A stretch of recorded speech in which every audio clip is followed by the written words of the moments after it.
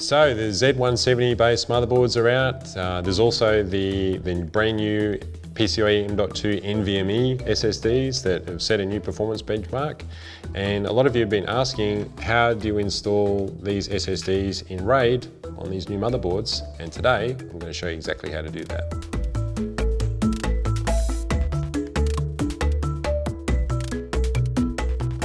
Hey, I'm Rod from RamCity, and I'm going to be showing you how to install not just one, but two of these guys, which are the Samsung SM951 NVMe version. So it's a PCIe M.2 SSD.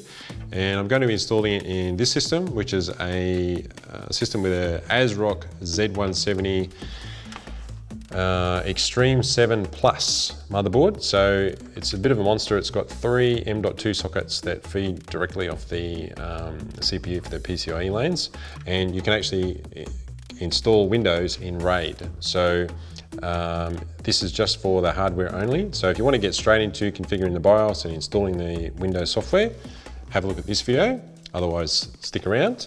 So the things that you'll need today, obviously you'll need your M.2 PCIe SSDs, and you will also need at least a Phillips screwdriver. So I've got one from my iFixit kit. I always work off an anti-static mat with a wrist strap. And if you want to learn more about electrostatic discharge, which is what you need to protect yourself from with this equipment, then you can have a look at this video. You will also need a couple of M.2 SSD fastening screws. They will come with your motherboards in the box, so you should find a few of these because, well, this system at least has got 3 M.2 sockets, so there should be at least 3 screws. And so let's get the case off and get started installing the hardware. All right, so we've got the case off now. We can see we've got our 3 M.2 sockets here, and I'm going to populate 2 of these. And I've also disconnected this SATA cable here, which is for this SSD, just so I'm making sure that I'm only going to be booting off of these drives here.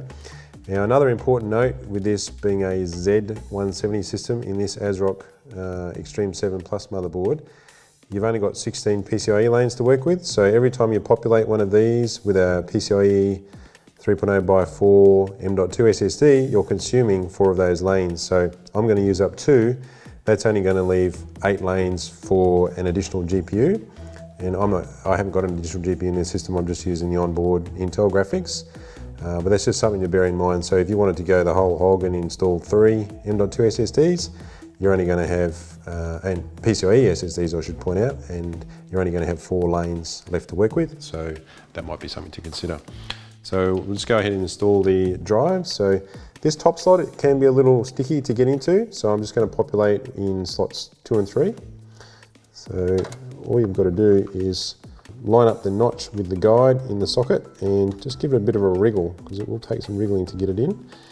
And the bottom one as well. So it just goes in at an angle, line the slot up with the guide. Now we just put the screws in.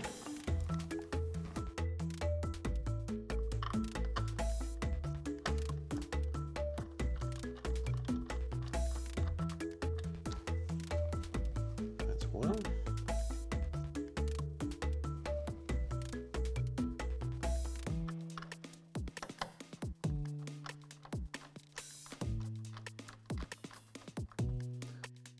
So that's them in. I'm just going to make sure they're really firmly installed, which they are.